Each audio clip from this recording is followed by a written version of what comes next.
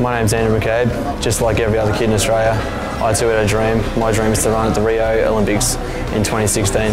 Growing up in Toowoomba, my twin brother and I were very competitive in the backyard. I used that same competitive drive to beat him at the Queensland State titles, and I'll use that to take it all the way at Rio. Every time I'm in the gym, every time I'm at that track, whenever I step out on those blocks, the one thing that pushes me along is knowing that I'll be in that Rio final.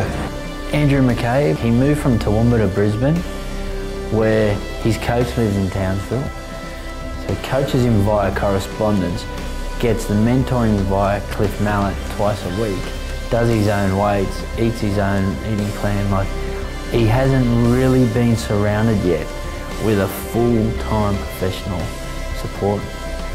Paul DeBella and Cliff Mallet are some of the best there is. He's got great resources around him.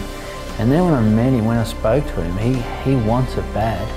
You know, so for me, again, it was the rawness of the fact that he's only trained serious for 1 year and he's already good enough to be in the Olympics in 212. He just got this real hunger that I think he could, if everyone nurtures that, supports that, encourages, that hunger is priceless in an athlete.